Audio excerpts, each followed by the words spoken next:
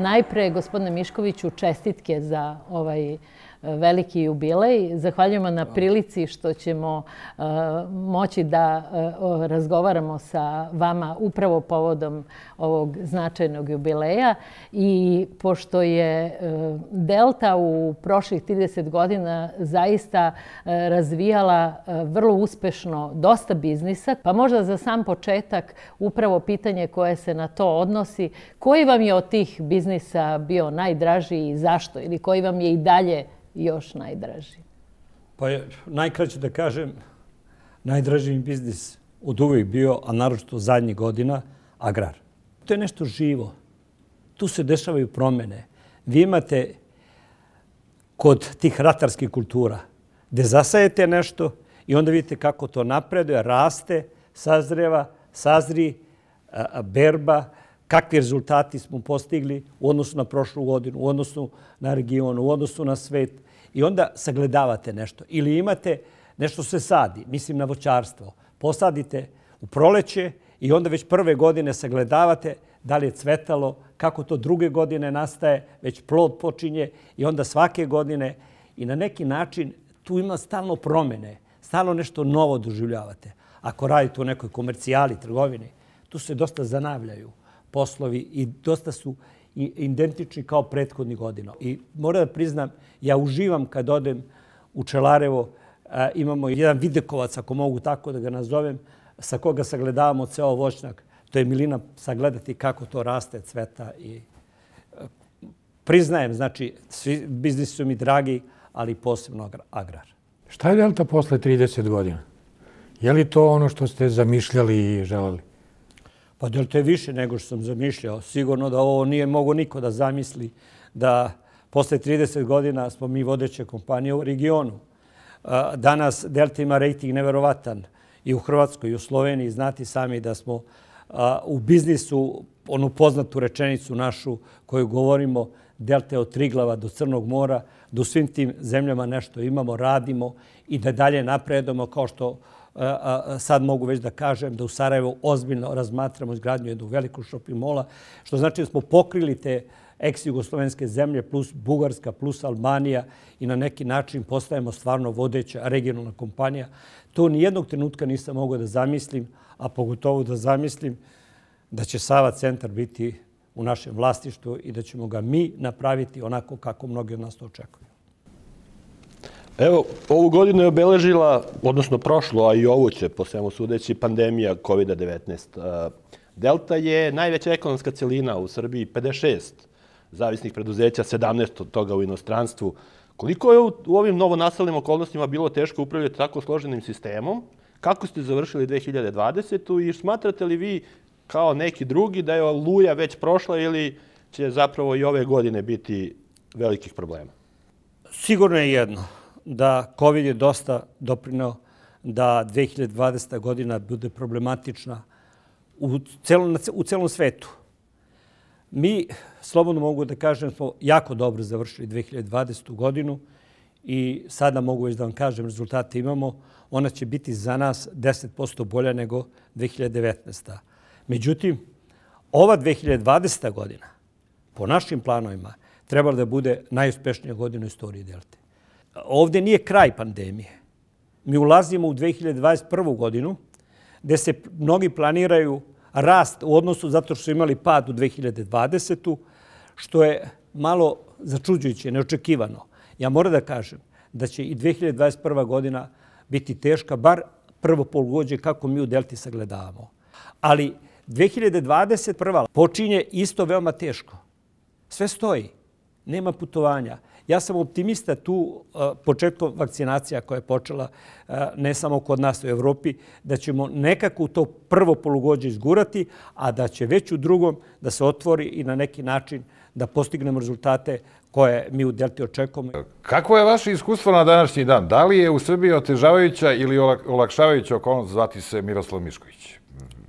I da li biste, recimo, da možete da birate da krenete iz početka, da li biste izabrali opet da budete Mišković ili bi birali neki drugi lik ili neki drugi posao? Ajde da kažem, iz početka kad bi krenuo sigurno ne bi stvarao novu Deltu. ono što je Delta i moja malenkost doživjela ovih prethodnih 30 godina je veoma teško izdržati. Zašto? Pa ja moram da vam kažem, sve te zemlje koje su u tranziciji, da upotrebim ja taj izraz, ne prihvataju jednostavno neki rast kompanija, stvaranje novih, velikih kompanija. Tu uvek ima neko podozrenje, nešto sagledavanje, zašto baš oni, što to nije drugi. Ali sada kad sagledam, jako smo zadovoljni, jako mi je drago i mogu da vam kažem da Delta danas ima visok rejting u celoj regiji, ali ponovo da stvaram ovo, ne bi se usudio, verujte. Vi ste u stvari iz politike došli u biznis. Dakle, vi iz sveta politike odlučujete se 1991. godine da pređete u biznis. Pa iz tog ugla posmatrano, kakav je odnos biznisa i politike? Koliko je dobro imati dobre veze sa političarima? Kako je to kod nas, a kako je u svetu?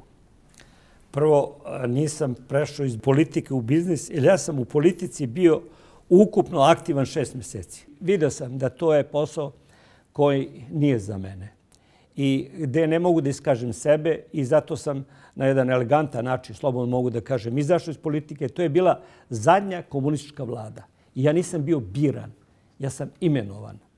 Ja ne znam da li bi dozvolio da budem biran, jer na neki način smatram da čovjek mora da iskazuje svoje stavove u vezi određenih tema na osnovu sopstvenog mišljenja, a ne na osnovu želje tih svojih birača koji su ga izabrali da to bude. Politika i biznis. Politika i biznis, to su dva vrlo značajna pojma i jako su cenjena, mogu da kažem, u svim tim tržišnim ekonomijama. I tu dosta dolazi do velikog razumevanja između ljudi iz politike i biznisa. Sasvim drugačije u ovom našem tranzicionom periodu i mislim na neki način da su svi političari već od 90. počeli da prave svoj rejting na bazi napada, slobodno mogu da kažem, na te privrednike, tajkune, kako hoćete ih nazove. Slobodno nešto ako nisam dovoljno odgovorio. Da. Šta vi mislite, koliko je danas važno da imate vezu sa politikom da biste uspešno poslovali? Mnogi misle, i imamo i primjera da se to dešava. Normalno da je dobro imati ne vezu, odnose. Nažalost, vi znate da Delta zadnjih 8 godina nema neku vezu posebnu. Ima posebnu vezu tako što vas uhapse političari. To je prošlo. Ja se radim što danas više o tome ne pričamo, što danas Delta ima ovaj status. Međutim, šta je osnovno? Ja i sa ovog mesta poručujem, politika mora da stvori dobre uslove za rad biznisa. A biznis mora da poštuje zakone države u kojoj posluje i da plaća porez. To je najjednostavniji odnos politike i biznisa i najjednostavnije pitanje kako treba u budućnosti da postoji odnos među politike i biznisa. Da li je to tako? Pa to vi znate. Ako mogu samo da se nadovežem na ovo Radojkino pitanje, pošto je jako zanimljiva tema, taj odnos. Vi ste sad rekli da 8 godina praktično ne postoje nikakve veze između sadašnje vlasti i Delte, ali su vas pre toga optuživali vrlo često da ste vi čak formirali neke vlade, da ste uticali na donošenje zakona i na izbore ko će biti predsjednik države, na kraju kraja predsjednik vlade, ko će biti ministri. Koliko tome ima istine? A koliko je to legenda, što bi rekao? Ima istinu u tome da sam ja uticao na formiranje vlada. Verujte mi, sasvim drugačije bi te vlade bile. I mnogo bi drugačije radile. Znači, uopšte nisam učestvovao ni u jednoj vladi. Ali ipak moram da kažem, vlada, ajde krenemo od početka, vlada Zorana Đinđića, da sam je ja formirao, ne bi uvela porez na ekstra profit, koji se plaćao u nekim kategorijama na osnovu ostvarenog prihoda. Van svih pravila koje postoje, porez se plaća na osnovu onog što zaradiš, dobiti. I sigurno ne bi to bilo i ne bi bila ni ta vlada takva da sam formirao vladu Borisa Tadića. Sigurno je jedno. Ako me pitate nešto što se najlošije desilo zadnjih možda 20 godina, to je zakon o konverziji. Taj zakon je zaustavio totalan izgradnju u Srbiji. O konverziji zemljišta. Da, o konverziji zemljišta, hvala. I to je napravio dosta veliki problem. i dan danas taj zakon važi. Najvažnija stvar je doneti zakone u kome će neko da investira, u kome će neko da pravi. Jer jedan ambasador je ovdje lepo rekao, najvažnija stvar je za Srbiju da donese zakone koji će da imaju sigurnost investitori. Jer to pruža mogućnost svim investitorima kad se osjećaju sigurni kad svoje pare ulažu. Kad vam je u ovih 30 godina bilo najbolje, a kad najteže? Odnosno, kad ste bili najzadovoljniji, a kad najnezadovoljniji? Pa više puta sam bio zadovoljan. Ja moram da vam kažem, mi nemamo tu statistiku, možda sam i ja kriv što nisam dao. Mi smo izuzetno mnogo objekata, izuzetno mnogo kompanija otvorili u Srbiji. Znate, ceo ovaj kraj, vidite sami ovdje gdje danas sedimo, smo promenili. I dalje ga menjamo. Svakog dana otvaramo nove zgrade, nove objekte. Mi nema grad u Srbiji gdje nismo nešto napravili, uradili. Ili kao Delta banka, ili kao Delta osiguranje, ili kao Maxi. U svakom gradu smo bili prisutni i ostavili duboke korene na život tih gradova. I to je ono što me čini izuzetno zadovoljni. Čini me da danas, kada odem u Niš ili bilo gde, ljudi sa zadovoljstvom me dočekuju i pokazuju šta je to sve Delta uradila u Nišu, šta danas radi u Nišu. To je to veliko zadovoljstvo. A nezadovoljstvo, normalno da je najveće nezadovoljstvo moje hapšenje, a još veće zadovoljstvo ako postoji od tog hapšenja je hapšenje moga sina. Ja i danas patim zato što se moj sin nalazi da ispašta zbog nekog uspeha Delte. Nisu smeli da diraju decu. Uhapsiti dete zato što otac uspešan, to mislim da nije bilo dobro. Još jednom da razmislite. Da li je bilo najbolje kad ste presecali vrpce ili kad ste to što ste presecali vrpce kasnije prodavali? Jer postoji izreka, jedna moja koleginica Petrica Đaković je napisala kamo lepe sreće da je gospodin Mišković bio ministar za privatizaciju, jer je on prodao 3-4 svoje firme za više para, malte ne nego sva srpska društvena preduzeća što su pravili. Mi smo 4 kompanije prodali za preko 2 milijarde. I te 2 milijarde, da se razumemo, došle su u Srbiju. I one su u deviznom bilansu Srbije. I sigurno je, slažem se ovo, to je, bilo je teško po prve prodaje, da vam kažem. Tu sam imao neke emocije i izražavanje. Posle sam to prihvatio kao normalan posao i mogu da vam kažem da sam nervozan sada. Zato što već skoro 2 godine ništa nismo prodali, a ništa nismo ni kupili. I obećavam vam da ćemo vrlo brzo, ove godine samo COVID nas malo remeti u tome, ali vrlo brzo nešto prodati i nešto kupiti. Jer prodaja kompanije, mislim da smo mi tu najjači, pa slobodno mogu da kažem, među 3 u Evropi kompanije. Kad ste već pomenuli COVID, postoji strahovanje da, pošto se zdravstvena kriza prvo proširila na privredu, da će se sada možda iz privrede zbog preduzeća koja neće moći da plaćaju dospele obaveze preliti na bankarski sektor, dakle sve suprotno onome što se dešavalo 2008-2009. Koliko je po vašem mišljenju, pošto ste se bavili svim poslovima i bankarstvom i osiguranjem, koliko je realna opasnost da se dakle, iz realnog sektora sad kriza prelije u bankarski sektor i da li to može izazvati još jednu recesiju ili bar usporiti ovaj oporavak? Jer mi svi znamo da ove godine naša vlast očekuje rast od 6%. Pa, kriza u bankarskom sektoru, po mom mišljenju, neće se odraziti tako kako ste vi postavili u pitanju, iz razloga što bankarski sektor danas već, iako smo, da kažem, na polovini, ako ne pri kraju krize, jako čvrst i ima dosta para. Mislim da postoji neka opasnost kad je u pitanju kriza u bankarskom sektoru, a to su mala, da kažem ja, i srednja preduzeća. Oni su u veoma teškoj situaciji. I zato, ako mogu s ovog mjesta da apelujem na državu, da više obrati na pomoći tim preduzećima. Ali mislim da ta kriza, kao što je bila 2008. neće se ponoviti. Zašto? Centralna banka Evrope i američka, da kažem centralna banka, ne zove se tako, ali evo ja tako je formulišem, i suviše štampaju para. Toliko se štampa para da mislim da su spremni da odgovore na svaku krizu i da će te pare na neki način se razliti, ako mogu tako da kažem, i doći i do Srbije, iako su one uglavnom namenjene za Evropsku uniju i za Ameriku. Ali ste vi na samom početku karijere izjavili, odnosno o samom početku svoje karijere izjavili jedanput, ako je to tačno, da ste prvi milion zaradili više na tuđu glupost nego na sopstvenu pamet. Mislim, ja znam iz sopstvenog iskustva, mi novinari uglavnom zarađujemo samo na tuđoj gluposti. Recimo i satiričari u koje ja ponekad spadam, također najviše zarađuju na tuđoj gluposti. Pa me zanima kako je to u biznisu. Je se u biznisu i prvi milion ili najviše zarađuje na tuđu glupost ili na sopstvenu pamet? Ili kakav je taj odnos gluposti i pameti? Ja moram da vam kažem, pamet izjednačujem sa znanjem. I ja ću sigurno danas još govoriti dosta o znanju, da prvi milion smo zaradili na znanju. I kompletno poslovanje koje Delta ima, mislim da se sastoji samo iz 3 reči. Znanje, znanje, znanje. Ja sam to lepo opisao i u knjizi, da ta formulacija rad, treba da se zameni formulacijom znanje, znanje, znanje.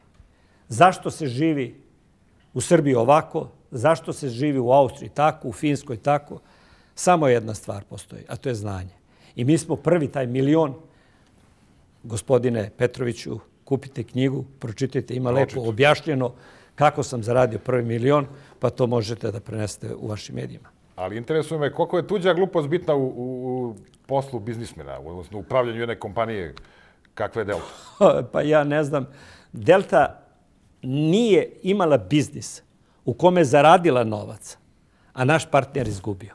Ja verujem u biznis koji je potkovan znanjem, odnosno, ne bih rekao pameću, to znanjem. Jer ima jedan problem, da vam kažem, što mnogi ljudi misle da biznis i fudbal nema znanja. Tu svi mi možda da govorimo danas o fudbalu, čak i ja. Ja nikad nisam se složio kakvu reprezentaciju napravi selektor, uvijek bi bacio neke svoje igrače. Također, kad govorim o biznisu, ima mnogi političari koji čim završe karijeru kaže idemo u biznis. Kao da je biznis neka tvorevina gdje najmanje znanja treba, da tu treba sreće. I, nažalost, mnogi misle da je biznis ja tebi učinim ti Mići, Mića, Miši i onda tako se vrti biznis. Ne. Nama niko ne čini. Biznis, pa to ne bih teo da ulazim u to. Ali hoću da kažem da biznis počiva na velikom znanju i na izuzetno sposobnim kadrovima. Ali samo da dodam, ne mislim da je tuđa glupost vaših poslovnih partnera. Da li tuđa glupost može biti iskoristiti nešto što je država uradila, a što ste vi iskoristili? Ja ne znam da smo mi... Prvo, mi imamo jedno pravilo, a to je s državom ne radimo. Zašto? Nijedno. Pa ne radimo, zato da smo radili s državom kad je nastao problem u vezi mog hapšenja, sigurno da bi Delta odmah likvidirala. Znači, mi nemamo nijedan posao s državom i javnim preduzećima. Mi čisto ostvarujemo poslove na tržištu. I kao što vidite, bez obzira na sve te teškoće, uz pomoć tih partnera iz inostranstva i banaka, mi smo sva ta teška vremena prebrodili i mogu da kažem da tek sada guramo napred i da ćemo veoma dobre rezultate ostvariti u ovom narednom periodu. Kad ste već pomenuli, nekoliko puta smo pomenuli i hapšenje i to što se događalo, spomenuli ste da vam je najteži ovaj deo oko sina i sigurno ima i niz drugih detalja, ali šta je na kraju, šta očekujete, kako ocenjujete sada taj period ili napravite neki sumarum, šta se to zapravo dogodilo i kako su vaše očekivanja, kada će se okončati taj proces? Ja mislim da će se vrlo brzo okončati proces. I pošto je još uvek u toku, ja imam samo jednu poruku koja je vrlo značajna. Ja želim da se taj proces završi po zakonu i na osnovu dokaza koje je tužilaštvo izdala pred sudom da sam bilo šta radio. Evo, ja to stvarno ne bih teo da dalje govorim, a sigurno da je posljedica veoma velika. Šta biste označili kao vertikalu koja se proteže kroz svih 30 godina poslovanja Delta?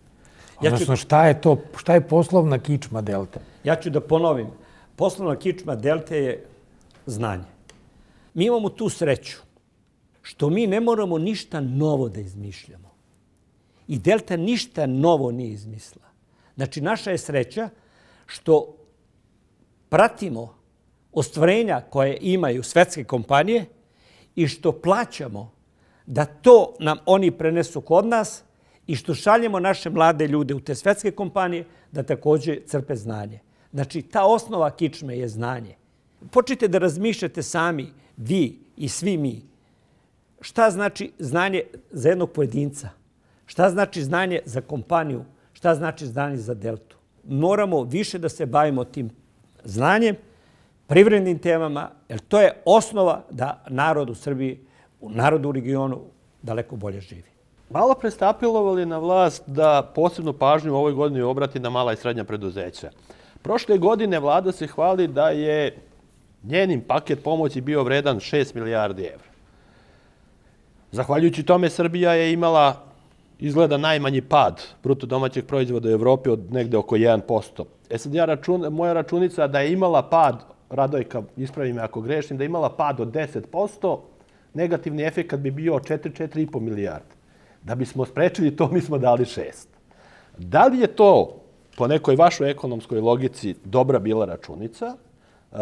Da li je taj novac poreskih obveznika možda mogao pametnije da se iskoristi? I odmah s tim u vezi, da li ste se vi prijavili za onih 100 evra iz helikoptera i šta ste uradili s tim novcem? To su lična pitanja i na to nemamo pravo. Šalim se. To je najmanje bitno. Država je izdvojila, ne znam tačno, ali izdvojila dosta sredstva. I siguran sam da je imalo veliki efekat za mnoge kompanije. Sigurno je da to treba da nastavi u narednom periodu. Ali ovo u vezi GDP-a, pada, porasta, plata, verujte mi, to toliko imate dosta tih makroekonomista. U Srbiji, verujte mi, više imate makroekonomista nego ovi koji se bave konkretnim privrednim temama, pa predlažem da me tu mnogo, jer nisam dovoljno stručan da to objasnim.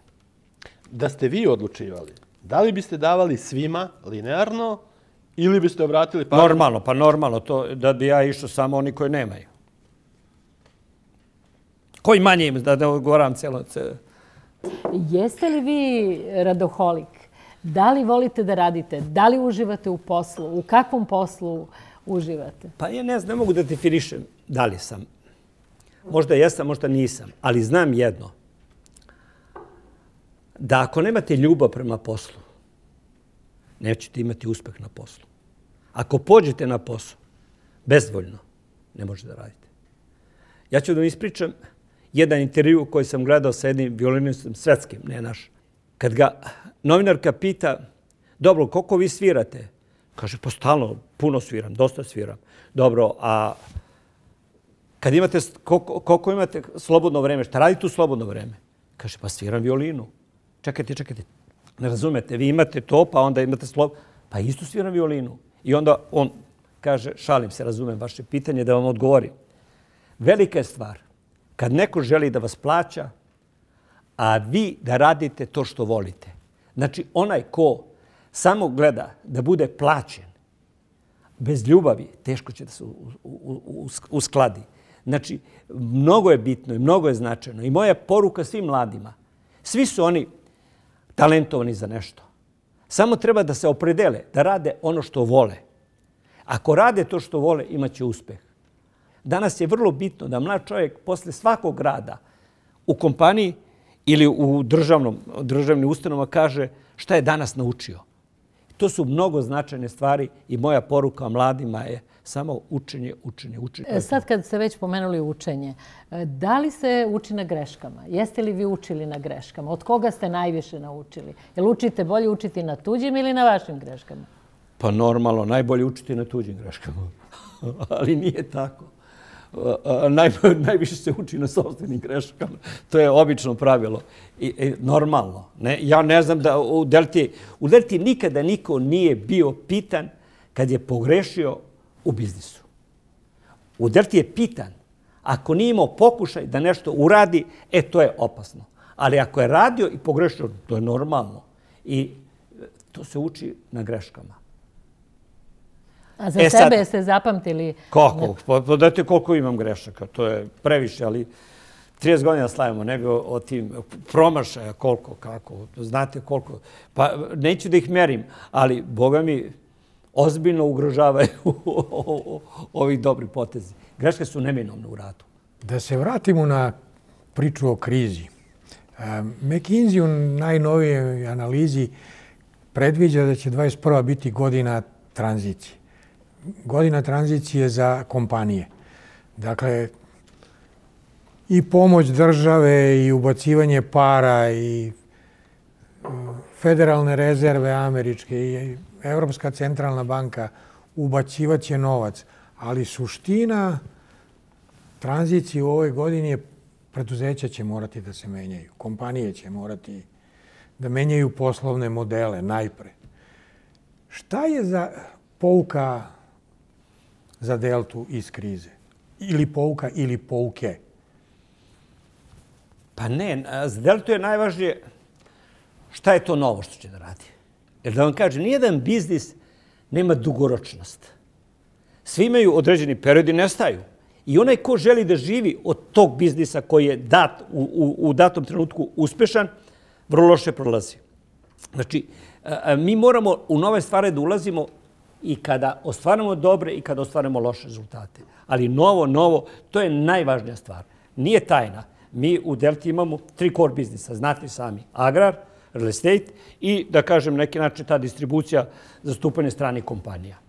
Mi slobodno mogu da vam kažem, ove godine ulazimo već smo ušli u stvari u jedan veliki biznis, a to je online trgovina, odnosno elektronska trgovina, kako drugi nazivaju. To je ovo što radi svetske kompanije kao što su Amazon, Alibaba i to. Ozbiljno ulazimo i ja mogu da vam kažem, naša investicija je 100 miliona evra u narednih 7 godina za taj biznis. Ali ono što je također vrlo značajno, mi uzimamo svetske ljude iz svih kompanija Evrope i sveta koji će obučavati našu najjaču ekipu koju smo mogli da sastavimo za taj biznis. Imamo veoma istaknute ljudi iz Delte koji su posvećeni samo tom biznisu i veliki značaj pridajemo tom biznisu. Uskoro može nešto bliže da razgovaramo, ali za sada toliko. Pa znači vi konkurišete i Amazonu i Alibabi? Pa kupit ćemo ili Amazonu. A pre nego što to kupite, već ste kupili Sava centar, kao što ste pomenuli. Ako dobro pamtim, 17,5 miliona evra. Da. I to je mnogo manje nego što ste vi bili spremni da platite u nekoliko prethodnih navrata kad vam država to nije dozvolila. A da li smatrate možda da vam je država na taj način uštedala pare i da li dugujete možda posebnu zahvalnost zbog toga zameniku gradonačelnika Goranu Vesiću? Prvo, mi smo to platili više nego što smo mogli da kupimo. To niko osim nas nije mogao da kupi. Jedan profesor sa ekonomskog fakulteta napisao kolumnu u kome kaže kako je jeftino prodat Sava centar. A on prošao pored Sava centra i gleda ovako, veliko je ovo za ove pare. Ne može tako da se posmatra. Delta je kompanija koja izuzetno vodi računa o svom ekonomskom napretku, ali vodimo računa i o društvenoj odgovornosti. Ja slobodno mogu da vam kažem da Delta više je vodila računa o društvenoj odgovornosti kupovinom Sava centra i ja mogu da vam kažem da ćemo mi uložiti 80 miliona evra ukupno će nas koštati ulaganje u Sava centra. Ja obećavam da će ponos svih Beograđana i Srbije biti Sava centar i ja vas molim da me držite za reč. Hoćemo, samo nisam čuo da li dugujete zahvalnost Goranu Vesiću. Pa rekao sam vam je uštedeo neke pare. Ne dugujem. Zašto? Mi da smo želeli, to smo mogli i po nižoj ceni. Da se nismo javili. Ako se ne varam, vi ste bili spremni da platite i više pa vam nisu dali. Ne. To su bili drugi aranžmani pa oni nisu htjeli da prihvatite aranžmane. To su sasvim drugačije. Nije cena nikad bila glavna. Pa vi ste u karijeri 2 puta na neki način bili lišeni slobode, po znacima navoda. Jedan put vas je kidnapovao zemunski klan, o tome ste i pisali, a drugi put ste uhapšeni, odnosno na neki način i kidnapovani, ako možemo tako opisati ono što vam se desilo pre 7 godina, čini mi se. Zemunski klan je tražio otkup i vi ste to platili. Da li je ova vlast, odnosno čovjek koji je oličenje ove vlasti, ikad pre to hapšenje ili posle tražio od vas neku uslugu da se to ne bi desilo ili da bi vas oslobodili? I kako je to biti državni neprijatelj u ovoj zemlji? Kako je poslovati u svetu i u zemlji kad vas tabloidi i vlast proglašava za državnog neprijatelja broj 1? Ja izjavljujem. Nikada niko nije od nas da tražio nikakav reket nikada, ali stvarno nikada nije tražio. Ne znam zašto, zato zbog naše veličine šta i kako, ali ova kompanija na čelu sa mnom uvažava sve funkcije i predsjednika i vlade. I mi vrlo rado hoće da sarađujemo i sa predsjednikom i sa vladom. I znači uvijek smo na raspolaganju. I spremni smo za svaki dogovor. Jer smatram da privreda i vlast, da slobodno kažem tako, mora da sarađuju za boljitak države. Mislim da u ovom pogledu nema nekih direktne saradnje, ali na neki indirektni način moji saradnici odlaze, dogovaraju i manji pritisak imamo. Još uvijek na nekim šalterima stoje ljudi. Kada dođe Delta, malo se na neki način ustežu, ako mogu taj izraz da upotrebim, da prime naše zahteve i ovo. A vrlo je neophodno, naročito kod tih dozvola, kod raznih saglasnosti koje su neophodne za investiranje Delte. Drugi to pitanja? Pa to, kako je poslovati kad ste označeni kao državni neprijatelj? Pa nisam ja državni prijatelj, niti mogu da budem državni neprijatelj, jer kompanija koja 4.500 porodice država, kompanija koja je uplatila u budžet Srbije za zadnjih 15 godina 3 milijarde evra, kompanija koja je najveći investitor u Srbiji, od 3 milijarde evra smo investirali u našoj ovoj zemlji Srbiji, ne može da bude, predstavnik te kompanije ne može da bude. Ja sam patriota Srbije, a ne državni neprijatelj i to izjavljujem i to ozbiljan patriota i sa ponosom kažem na svim skupovima da ja potičem iz Srbije gdje sam Srbije.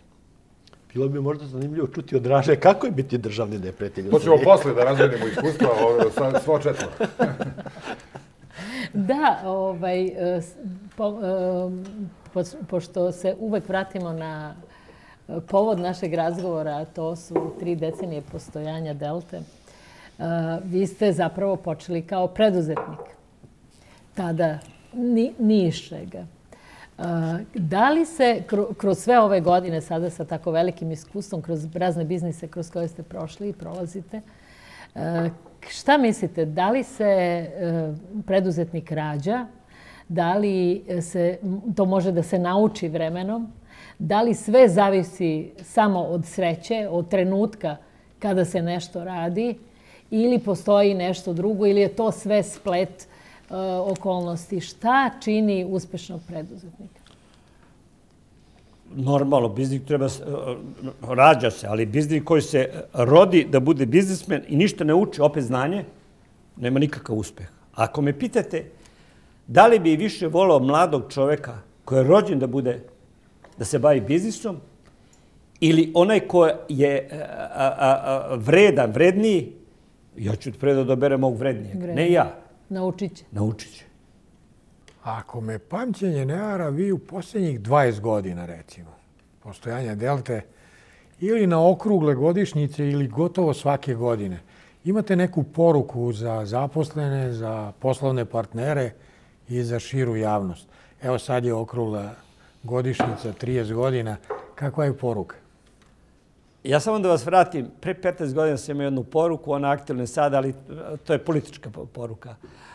Politika i biznis. Možda ljudi iz naše politike žele da imaju ovde, u Srbiji, Siemens, BMW, razne američke kompanije, razne svetske kompanije, Zaru, sve te kompanije i raznike predstavnike tih kompanija. Nažalost, nemaju, nego imaju nas koji smo tu. Možda i mi želimo da imamo Merkel, sad da kažem Bajdena i to. Nažalost, nemamo ih, nego imamo njih koji su tu. I pozivam, ovo je poruka od pre 15 godina, citiram vam, tada sam uputio poziv. I sada ponavljam taj poziv. Mi mora da sednemo, jer niti oni imaju bolje, niti mi imamo bolje. I saradnjom možda dostignemo do cilja što od nas narod očekuje. A poruka za ovu godinu, znam da će da se nasmejete, a to su ove 3 stvari, znanje, znanje, znanje. Pre toga što ste rekli znanje, dok ste govorili koliko je važan taj odnos između izvršne vlasti i biznisa, ne mogu da se ne setim pre nekoliko godina, u to vreme kao premijer, Aleksandar Vučić je organizovao jedan sastanak sa najvećim privatnim biznismenima, čini mi se u Palati Srbija. Bili ste tamo i vi i vaše kolege. Tad je najavljeno da će to biti redovna praksa, ali izvinite, ja posle toga nisam video da je bio i jedan sastanak možda jeste, pitam vas, da mi To je 2014. godina. Da mi nismo znali, dakle, evo sad će 7. godina, jubilej, veliki takođe, i ništa se nije desilo. Šta je razlog tome? Da li vas je umeđu vremenu iko zvao, pitao, konsultovao, zvao na neke sastanke da diskutuje o nekim temama? I šta mislite u čemu je problem za naše političare da njima više stalo i mnogo radije se slikaju sa strane nego sa srpskim biznismenom? Ko je kriv za to? Pa ja ne znam da je bio neki sastanak posle toga. Ne sjećam se, ali mislim da su to neophodni sastanci. Možda ne u onom obimu kakav je bio tih pre 7-8 godina. Mislim da je to bilo za slikanje, realno. Pa ne znam zašto je bilo, ne bih hteo da govorim, ali mislim da su ti sastanci u manjim grupama. Mislim da ljudi iz politike treba da čuju mišljenje, slobodno sam da kažem, možda malo i sugestivno, krupnog kapitala. Ti ljudi imaju bogato iskustvo i mislim da trebamo na neki način, i nadam se da će da uspostavimo na neki način odnos komunikacije između vlasti i ljudi iz biznisa. Drugi deo pitanja? Bilo je pitanje o tome upravo zašto se oni više vole da se slikaju sa strane nego sa domaćim. To znači, to potiče od 90. godine, još moram da vam kažem. 90. godine sam shvatio od 90. do danas da mi ljudi iz biznisa služimo samo za dizanje rejtinga političara. Jer, pazite, zemlja koja je u tranziciji, vi znate, kad imamo prosječnu platu, ajde da kažem i tih 500 i nešto evra, nije jednostavno i lako građanima da vide da neko ima. I mnogo smo pogodni da se kritikujemo, da nas napadaju, jer izjave postoje, ne direktne, ali indirektne. Vi biste daleko više imali da nije taj i taj. Oni su pokrali. To su izjave koje su vrlo popularne za široke mase. Ali mislim da ta klima koja je stvorena u Srbiji, da su za mnogo šta kriviti tajkuni, nije tačna. Ja sam sa tim bogatstvom ličnim, moram da znate, završio pre 20 godina. Ja se danas bavim bogatstvom mojih saradnika, mojih zaposlenih i bogatstvom Srbije. Ovdje kod nas postoji utisak da su političari uglavnom neki ljudi koji se ničim drugom u životu nisu bavili, nego se bavili politikom. I tako postali uspešni. Ali ima biznismena, recimo, kao, mislim, na Karića i Drakulića, koji su ulazili u politiku, čak osnivali svoje stranke, kandidovali se na izborima i tako dalje. Vi nikada niste učestvovali kao Miroslav Mišković na izborima, niste osnovali stranku, niste se kandidovali za neku funkciju u višestranačkoj Srbiji. Zašto nikad niste ulazili u politiku? Je li politika profitabilnija od biznisa? Ali ako mi pitate šta bi to želeo ja da radim, mnogo bi želeo da me vlada odredi, da ja budem sa velikim kompetencijama neki savjetnik, neku funkciju, da neki izmisle oni da mi daju za razvoj sela. Jer ja smatram... Krkobabić, novi. Velika konkurencija. Ne, ja ozbiljno govorim. Ja smatram da je to najmanje razvijen segment u našem društvu. I da selo sa ovim sadašnjim razvojem svojim teško će da ide napred. I da dovlačimo ljude sa sela u gradove mnogo nespremne i da dolaze da rade za nekih 300-400 evra. Znači, mi moramo da omogućimo razvoj sela na neki način. Mi smo uzeli 2 sela u istočnoj Srbiji i završavamo ove godine, to smo revoluciju napravili u tim selima. Kako danas izgledaju šta rade. Sljedeće uzimamo još 2 sela. To Delta ne može, ali Srbija može normalno, volonterski. Nudim se da učestvujem u razvoju sela. Nikad me niko nije pozvao u vezi razvoja sela, ni mene, ni moje saradnike, od vlasti mislim, a evo ja se nudim da u tom pogledu pomognem, jer mislim da možemo dosta da učinimo. A zašto nikad niste osnovali stranku ili ušli u politiku kao kandidat, kao recimo Karić koji je... Pa rekao sam, ja nemam dobro iskustvo u tom periodu kad sam bio u politici i vidio sam da to ne umem najbolje da radim. Nekako ja ne mogu da nešto što ne ostvarim govorim. Nemam osjećaj za politiku. Sigurno da, ja sam dosta direktan čovek i sigurno te moje izjave koje bi bile, ako mi pitate zašto nisam u medijima, Pa nisam zato što ja stvarno direktno sve govorim. I imao bi problema i sa političarima, i sa akademijom, i sa univerzitetom, i sa kulturnim radnicima. Ja nisam čovjek koji bi umeo da govori nešto što drugi misle. Zato na neki način se povlačim, a dalje, što je vrlo bitno, ja imam jako dobre saradnike. I oni izuzetno dobro to plasiraju, šta to Delta radi, kakva je Delta i na koji način će Delta dalje da radi. I njima prepuštam da oni taj deo posla obavljaju. Verujte mi da to izvanredno, ostalom vi dobro znate moje saradnike, pa razgovarajte sa njima. Sad kad pominjete šta će Delta dalje da radi, prepuštate saradnicima, pa kakva je vaša vizija Delte? Ovo je bilo prvih 30 godina, a šta je Deltina budućnost? Ja se nadam da ćemo u doglednoj budućnosti naša Srbija biti u ujedinjenim državama Evrope, a da će Delta svoje sedište imati u nekom evropskom gradu. Šta to znači? Možemo malo... Pa ne znam ja šta će biti. To je moje razmišljanje. Ja sigurno to neću doživjeti.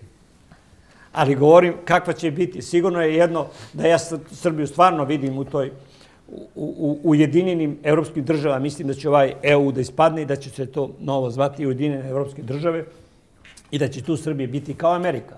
A da će Delta biti tamo gde ti ljudi koji budu vodili Deltu ocene da na neki način najbolje da u tom gradu žive. Ali to je jedinstven sistem će biti. Neće ništa biti loše da bude i u Beogradu, jer će imati iste zakone, isto sve. I ja mislim u dogledno vreme da će se to desiti. Možda će to Draža doživjeti, ali možda neki drugi neće. Pa to je prilično futuristička vizija. Mislim, ja baš tako mlad. Ova kriza je vratila državu kao igrača na tržište, kao investitora, kao poslovnog partnera. S jedne strane, laička javnost aplaudira državi koja se vratila novcem, kapitalom, investicijama, zapošljavanjem. S druge strane, ima puno ljudi iz poslovnog sveta, iz vaših kolega, iz poslovnih krugova. Poslednje što sam video su vaše kolege iz Hrvatske, koje su ozbiljno zamerile državi na nelojalnoj konkurenciji. U Srbiji taj povratak države nije samo kriza izazvala.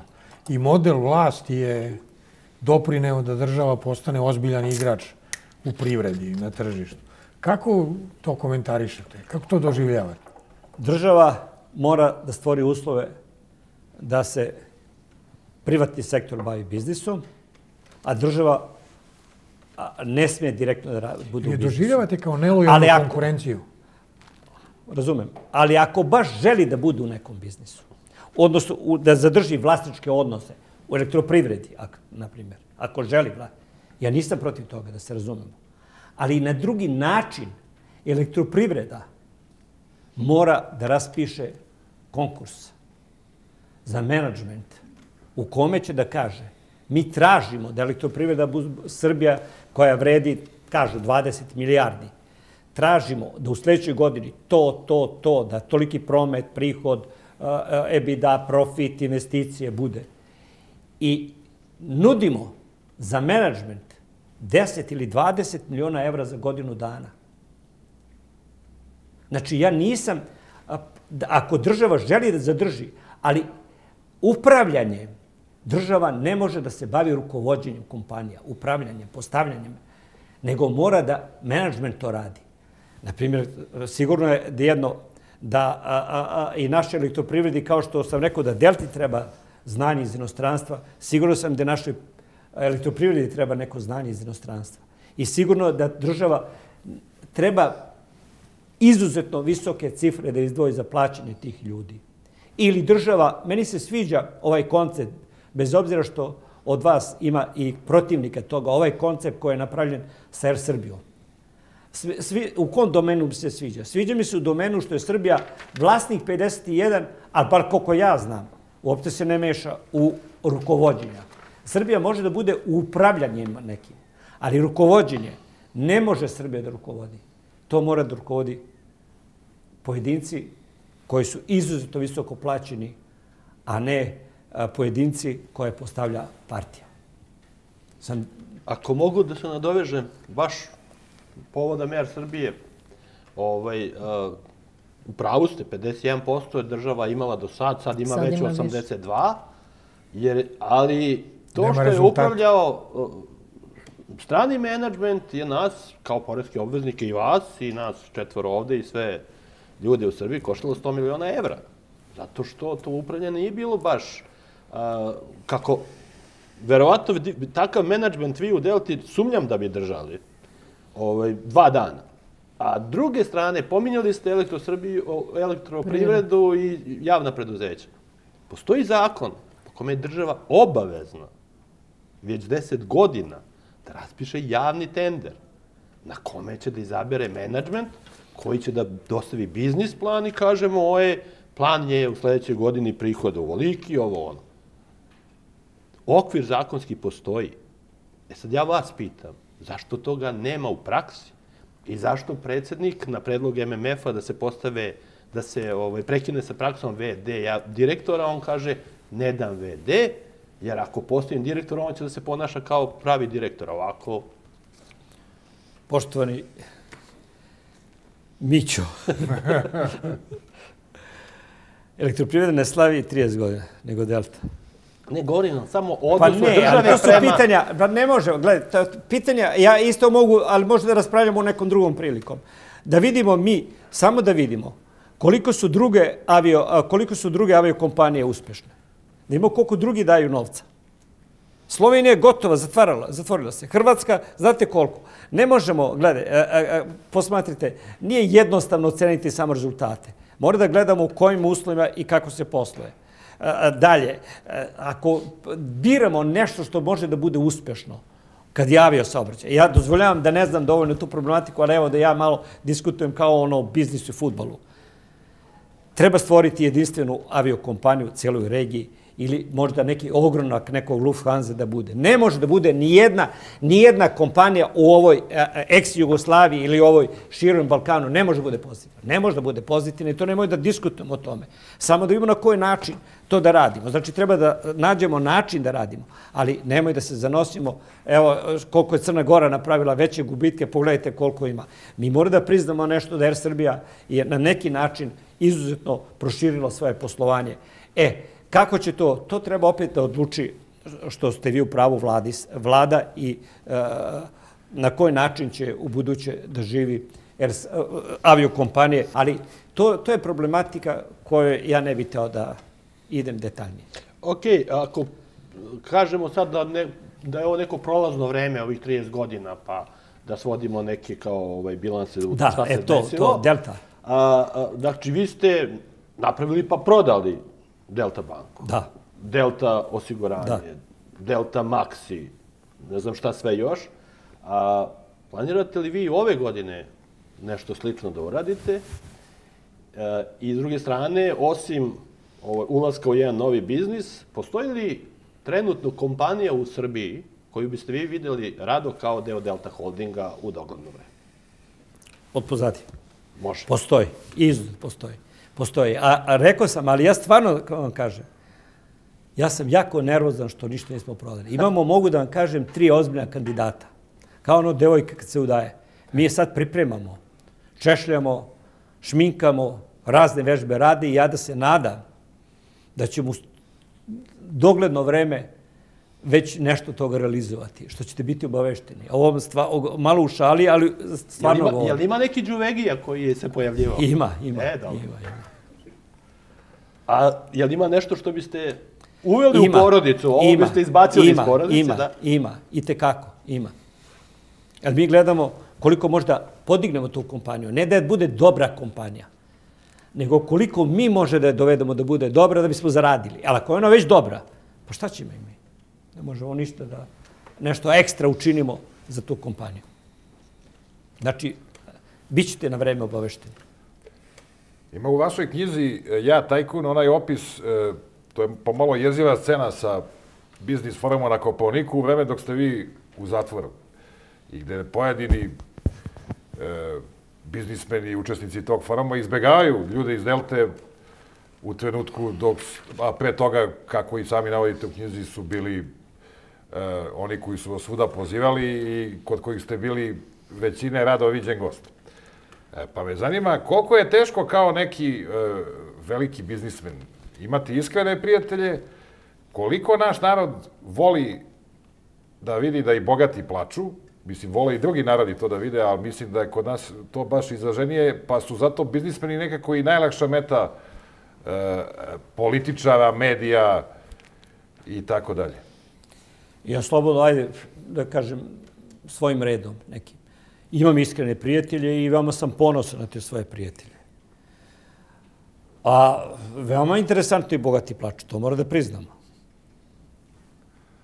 Ja sam na početku rekao, malo se piše o uspesima, više piše kontra.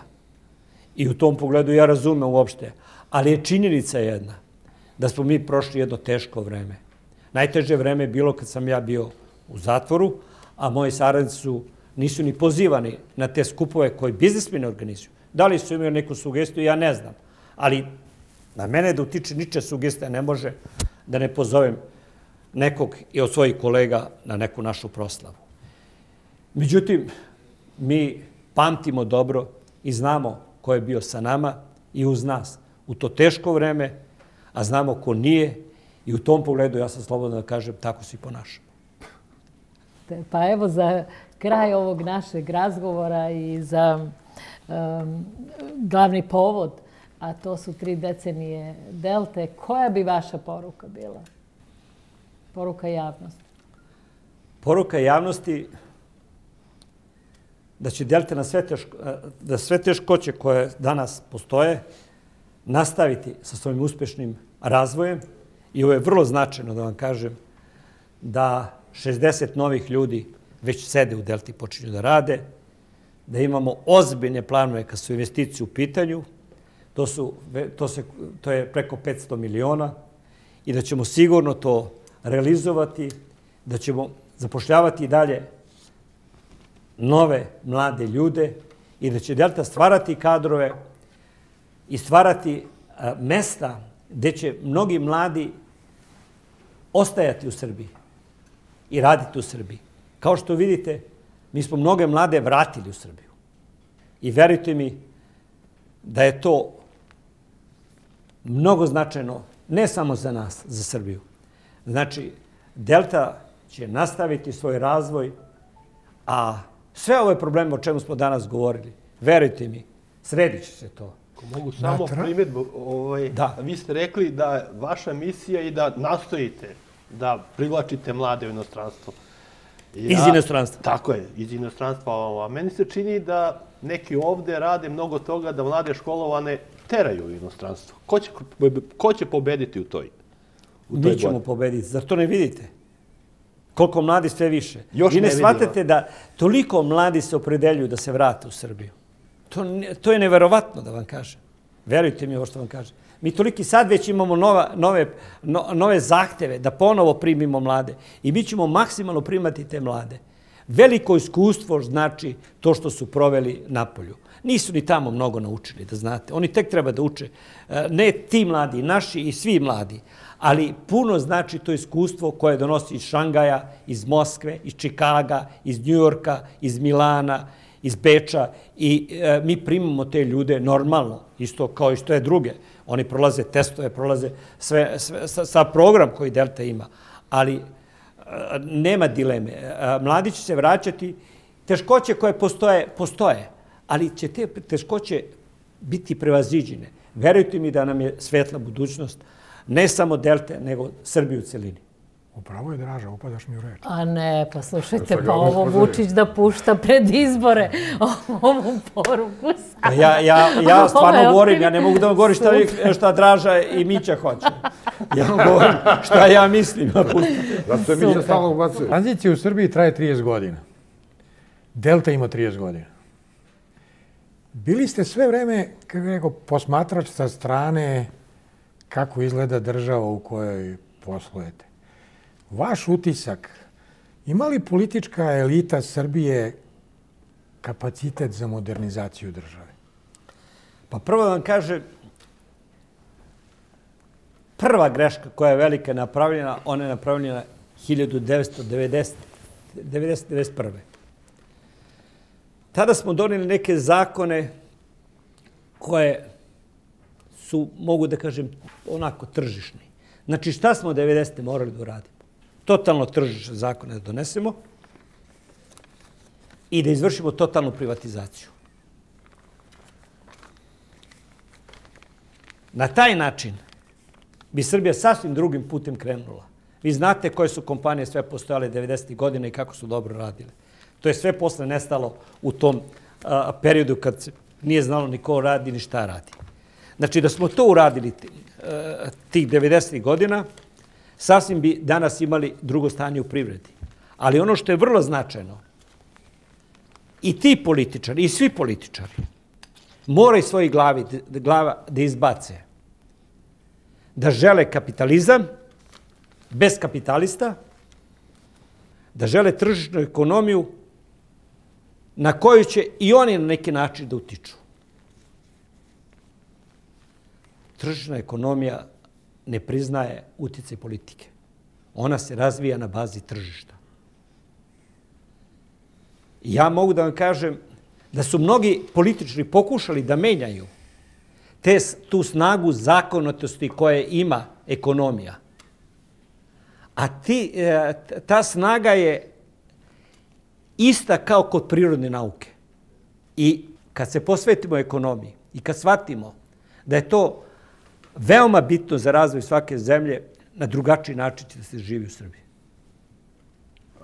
Ima potpitanja? Ima, naravno. Potpitanje, ne, ali sam dobro odgovorio, ja sam odgovorio to. Dva potpitanja mi se nameću, pošto je Miša rekao da... Ne, politička. Ne, naravno. 30 godina traje Delta, 30 godina traje tranzicija. Ko će duže trajati u Srbiji? Jedno pitanje, a drugo pitanje, za ovih 30 godina, je li postojala vlada Srbije koja je ekonomiju imala kao prioritet? Ono od čega se živi, ono što se jede. Svi to žele, ali nije jednostavno da pređu. I svi postavljaju velike ciljeve kad je ekonomija u pitanju. Ali samo jedno sve vlade treba da shvate. Da ekonomija mora svojim tokom da se razvija. Ne može da se upravlja iz jednog centra, iz vlade. I mora da budemo što češće zajedno, ono što sam govorio. Da čuju šta to mi privrednici, jer pazite, mi investiramo u ovoj Srbiji. Delta je 3 milijardi dala ovoj Srbiji. Delta želi da kaže šta misli o tome. Ne mora da se uvaži. Mi moramo na neki način, ali to sazrevanje postoji, ne ide brzo i može brže. I ja to želim samo. Ali to sazrevanje postoji, sve više uviđaju da su to upravljanje privredom nemoguće. Jer znate koje promjene tek slede ove godine i sledeće? To će biti velike promjene, budite sigurni. I samo će ostati najmoćniji. A kad kažem najmoćniji, mislim u smislu znanja. Jer svakog dana mora da se menjaju odluke koje su donete pre 3 meseca. Najmoćniji političar ili najmoćnije kompanije? Pa i jedno i drugo. I samo jedno preciziranje da vas ne bi pogrešno shvatili. Rekli ste ogromne promjene sledeće godine. Ne mislite sigurno na političku scenu u Srbiji? Ne mislim. A u kom smislu promjene, pošto najavljujete promjene i neko novo vreme koje dolazi, govorimo o svetu biznisa, u kom pravcu idu te promjene? Boljeg stanja, tržišno privređivanje. Jer sve više uviđaju to neminovno tržišno privređivanje. Neminovno. Pa mi bi se pokupili odmah kad ne bi bili sigurni da će ovdje promjene doći da normalno funkcioniše. Jer vi vidite, Delta je, ja moram da priznam to, sve bolje i bolje. U svakom pogledu. Još nije to kako treba. Kad to kažem, mislim da je Delta imala da nije imala tih čuvenih 8 godina. Sigurno da danas bi govorili o Delti koja je i u Mađarskoj, i u Češkoj, i u Slovačkoj. Nažalost, to se nije desilo. A šta treba sad da uradimo? Da se sakupimo i da naričemo, moram taj izvinjavam se da kažem, nego se borimo da te promjene ostvarimo i da na neki način ulazimo u što perspektivni razvoj Delte, u što bolje odnose u regiji i na neki način da stvaramo neku novu Deltu koja će biti u celoj regiji lider. I mislim da će to biti. Da vam poželimo još 30 godina uspešnog rada. Hvala lepo.